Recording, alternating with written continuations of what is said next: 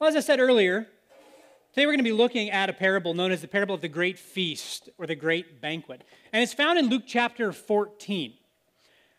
Before we read it, though, I want to spend a little bit of time in an extended introduction helping paint the picture of the scene because I think it matters a whole lot in us rightly hearing this parable.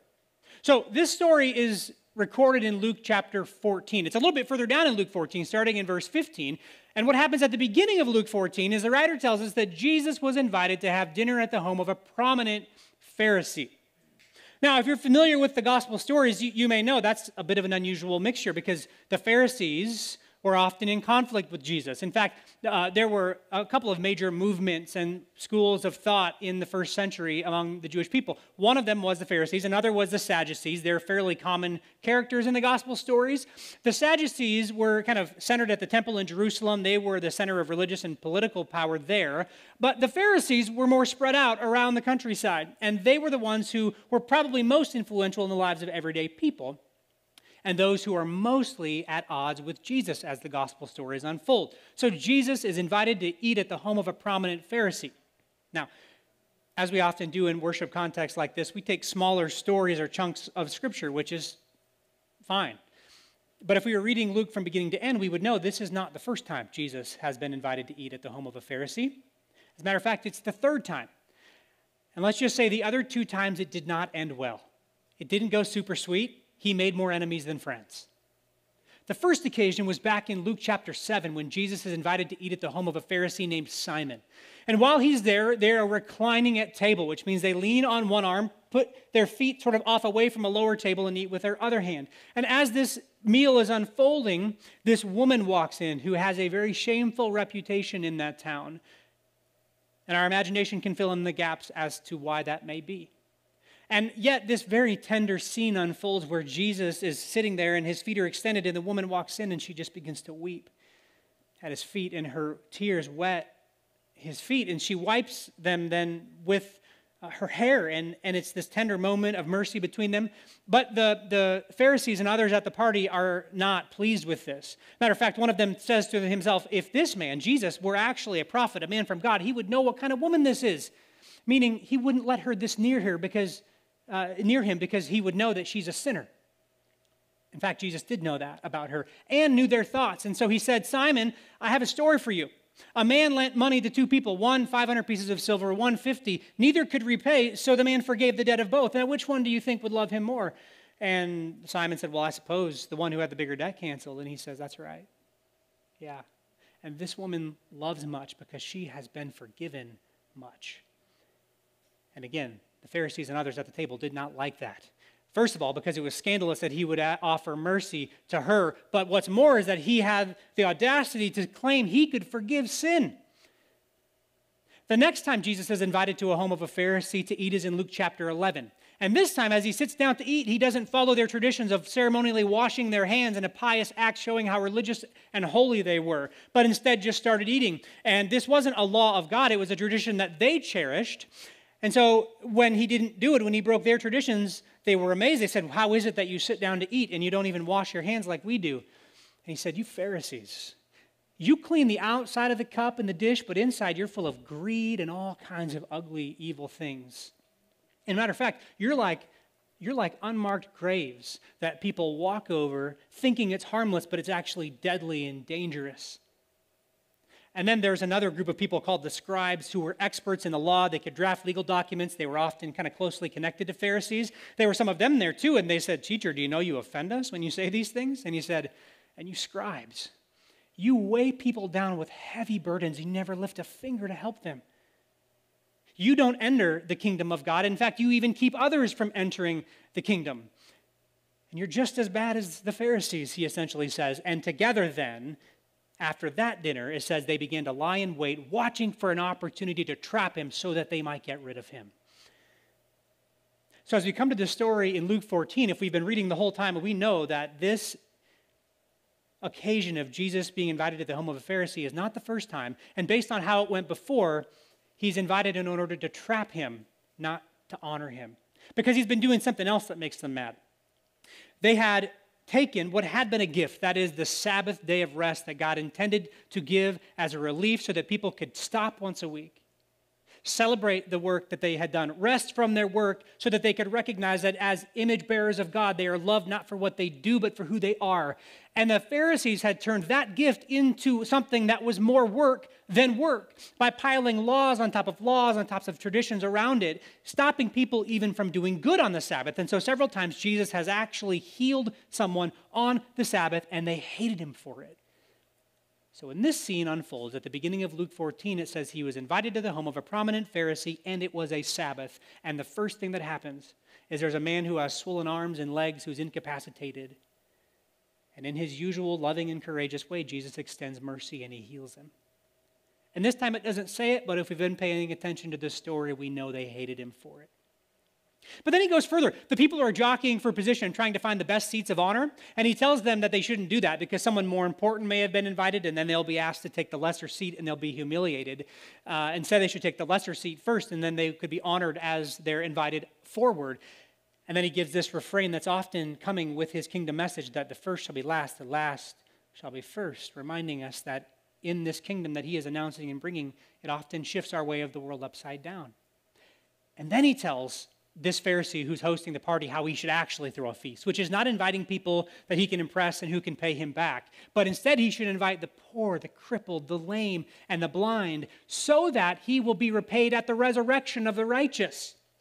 And in response to that, one of the guests, in a sort of a pious way, says, "Oh, how great it will be to feast someday in the kingdom of God." And that is the occasion for Jesus giving this parable. And all that background kind of matters because he's an honored guest, but really he's trying to be trapped. And he's giving a parable about a feast while he's at a feast after he's told them how to give feasts, and someone made a comment about a feast. So there's like layer on top of layer that brings us to this powerful and very challenging parable. So would you stand, please, as I read from Luke chapter 14, starting in verse 15, and you simply can look at the screen at an artist's rendition of this feast. Hearing this, a man sitting at the table with Jesus exclaimed, "What a blessing it will be to attend a banquet in the kingdom of God." Jesus replied with this story. A man prepared a great feast and sent out many invitations. When the banquet was ready, he sent his servant to tell his guests, "Come, the banquet is ready." But they all began making excuses. One said, "I have just bought a field and must inspect it. Please excuse me." Another said, "I have just bought 5 pairs of oxen and I want to try them out. Please excuse me." Another said, "I now have a wife, so I can't come." The servant returned and told his master what they had said. His master was furious and said, "Go quickly into the streets and alleys of the town and invite the poor, the crippled, the blind, and the lame." After the servant had done this, he reported, "There's still more room." So his master said, "Go out into the country lanes and behind the hedges and urge anyone you can find to come so that the house will be full. For none of those I first invited will get even the smallest taste of my banquet." My friends, this is God's word to us today. Thanks be to God. God, as always, thank you for your word. And as always, we ask that you would help us be yielded to its comfort or its correction and confrontation in whatever way you see fit. Amen. Go ahead and have a seat. Well, as I said, the occasion for Jesus giving this parable was this guest's pious comment about what a blessing it will be to attend a banquet in the kingdom of God. I want to talk just for a minute about that phrase, the kingdom of God, because it is the central theme of the gospel stories and of Jesus' ministry. In the original language of the New Testament, Greek, the word that gets translated here, kingdom, is the word basileia. And it could also be translated as rule or reign. So when we hear the kingdom of God, we can hear that the rule of God, the reign of God, and then fill in the blanks after that. Well, this kingdom, reign, or rule of God was the ultimate hope of the Jewish people, which of course includes Jesus as the fulfillment of that. The hope was that God would come in person to act with finality in the world, dealing with sin and evil by forgiving sin and judging evil, including those who refuse to turn from evil. And part and parcel with all of that was the uplifting of the poor and the vulnerable and the mistreated. Ultimately, this kingdom would be a setting right of things in the world, the renewal of all creation, restoring it to the way that God initially intended before sin entered the story and wrecked things. And Jesus makes clear from the beginning that he is doing exactly that. Matter of fact, in Luke chapter 4, after Jesus' baptism and temptation in the wilderness, he starts to publicly teach, preach, and heal, proclaiming the kingdom of God. And the first day, he's at his home synagogue in the town of Nazareth, and he quotes from the prophet Isaiah. He reads, "The Spirit of the Lord is upon me, for he has anointed me to bring good news to the poor. He has sent me to proclaim that captives will be released, that the blind will see, that the oppressed will be set free, and that the time of the Lord's favor has come." And as the story unfolds, that's exactly what he does, which is why when he says how a feast should be thrown, you should invite the poor, the crippled, the lame, and the blind. That's what he's been doing. So he makes it clear that that is what he's doing, is announcing and bringing this rule, reign, or kingdom of God. Now, stepping back from the text for a second, those of us who live now in the time in history after the death and resurrection of Jesus, but still before and waiting for the return of Jesus, where the fullness of the kingdom will come, when all things will fully and finally be set right and death will be no more, all of that, we live with this tension where the kingdom, the rule of God, is already here because Jesus brought it, and yet it's not yet fully here because that is something we understand that will happen when Jesus returns. But this is clear. Jesus and the gospel writers make it clear that through Jesus, the rule of God is a reality now announced, and people of all sorts are invited in. People who were cast off as sinners or cursed or far off from God are all welcomed in, but also, as we've already seen, the very people here at the banquet are the sorts who have rejected Jesus' reign and rule. And that brings us to the parable. Now, I don't know how you often imagine Jesus when he's teaching or giving a parable, but I invite you just to pause and think about that for a second. What sort of tone of voice, what mannerisms, what facial expression, those sorts of things do you imagine when Jesus is teaching? Because we all have to fill in those gaps. For me, I think my tendency is to imagine him as being like this stately, stoic sage, very serious in a robe, uttering platitudes that appeal to religious and educated folks. But based on the Bible, based on the gospel stories, that must not quite be true. Because the sorts of crowds that flock to him are ordinary people who have been cast out, people who are uneducated and who are not among the religious leaders of the day. So what I think that means, among a few other things, is we have to recognize he's brilliantly insightful, but also a great storyteller, including, I think, much more funny than we usually give him credit for. I can imagine he probably told jokes more often than we usually think of, as we maybe, not just me, but maybe others, naturally imagine him. It may even make us a bit uncomfortable to think about him making jokes, such as what I believe he does in this story. But first, let me tell you how these banquets would work in those days. In those days, when you were preparing a big feast like this, the host would first send out invitations days or weeks ahead of time, seeing if people would come. And then, when the time came, the actual day of the feast oftentimes, all the preparations had been made, say noon on whatever day. They would then say, tonight's the night the party's happening. They would send a servant to tell the people who had already said that they would come that tonight's the night, drop everything and come that day.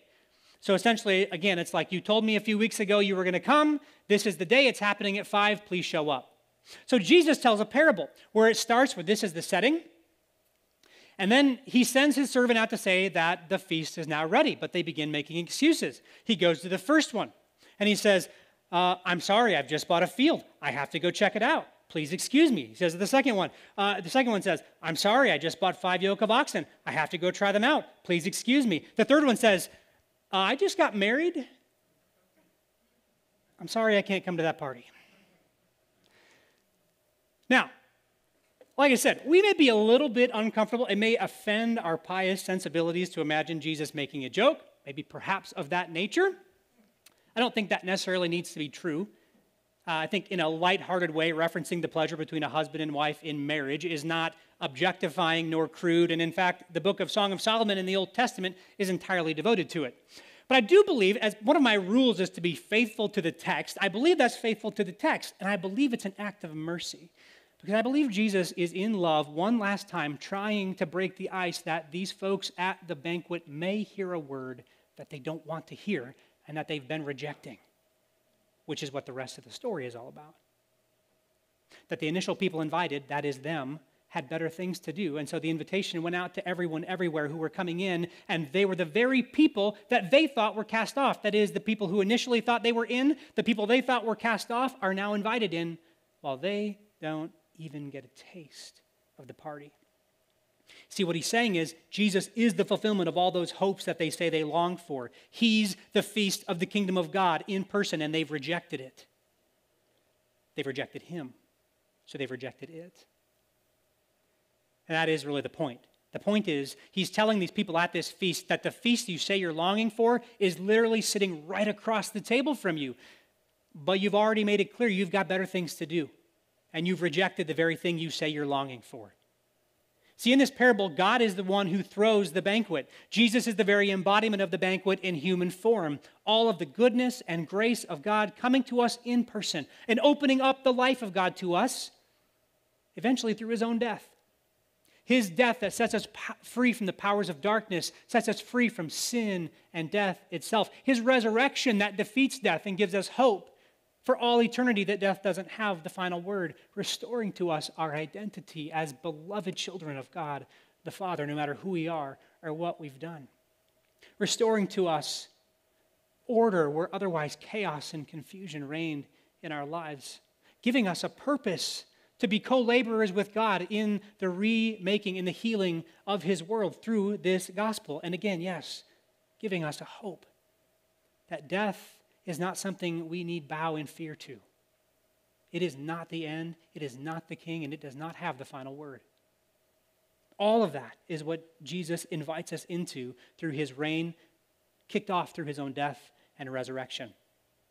And in this parable, the banquet, like this kingdom of God, is scandalously open to all, everywhere, even those who are written off or who had written themselves off. People also from every tribe, tongue, and nation, which is evidenced by it's not just in the town, eventually it's the highways and the byways that the servants are sent out to invite people in from. And the irony is that the most religious and self-assured are the very ones who will not get a taste. I mean, this parable is good news. No matter who you are, where you're from, what you've done, you are invited in. The only disqualification is a refusal to take part. Whether that refusal is through the direct rejection of a self-righteous hard heart or the less direct but no less real refusal of a self-sufficient preoccupation with some other vision for life such that you're not willing to bring your life under the kingdom vision of Jesus and putting your life towards his purposes. Simply put, the only disqualification is to refuse to take part, to refuse to surrender our life to his care and leadership. Which brings me to the call to action in closing. As we've been saying in this series, all these parables are meant to make us aware of a new reality, but then to call us to some sort of action, to live differently based on the reality that's been made known to us. First, I believe I'd be remiss if I didn't point out what I believe is the heart and soul of this parable, which is a warning that it is possible that we miss God's reconciling and healing work in the world even if we are church folk, even if we are near often to the message about Jesus. Because being part of a church, even for many days, weeks, or years, is not the same as saying yes to the invitation of Jesus personally. Again, simply surrendering our life to his care and leadership. Second, this parable makes clear, I believe, that the outcasts who are unexpected and did not get the memo the first time can and does include us. Sometimes our lives are weighed down by heavy guilt and shame and regret of things from our past, things and labels and identities forced onto us by others. And even if we count ourselves out of such a party, the invitation is extended even to the likes of us, no matter who we are, where we've been, or what we've done. And lastly, the call to action is this. This parable makes it clear that the invitation is extended to all. So I think we should do that. I think we should extend the invitation to all. I mean, perhaps for some of us, there's someone in our life who we're estranged from, or perhaps there's someone that we know as a bit of an outlier or on the margins, whether that be in our schools or in our families, or in our friend groups, our workplaces, our neighborhoods, and we can extend the hand of friendship, maybe a knuckle bump during COVID times yet, but extend the offer of friendship to a person as an expression of love and mercy as we have received. But what's more, we ought to extend the invitation to be a part of God's family, even to those around us who we may have written off or we may have never been able to speak to about those things before. Inviting them to a place like this to worship as part of an ongoing conversation about the things of God, whether before or after an invitation to a place like this. Either way, I believe it is part of the call to action that we extend the invitation to be part of that family, imaged in a feast from people from every tribe, tongue, and nation, from all sorts of backgrounds. We extend that invitation to the people in our lives.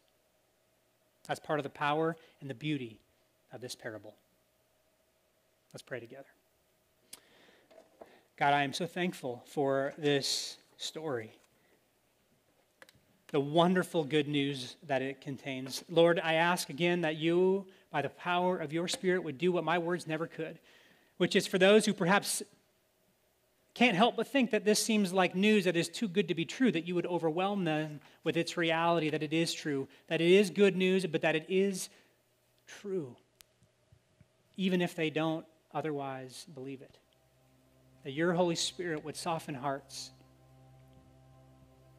that the invitation extended would be received gladly and humbly, and then with gratitude for the love you have given to us, we would also, in turn, extend that invitation to others, and on it goes, and fuller your house and family become.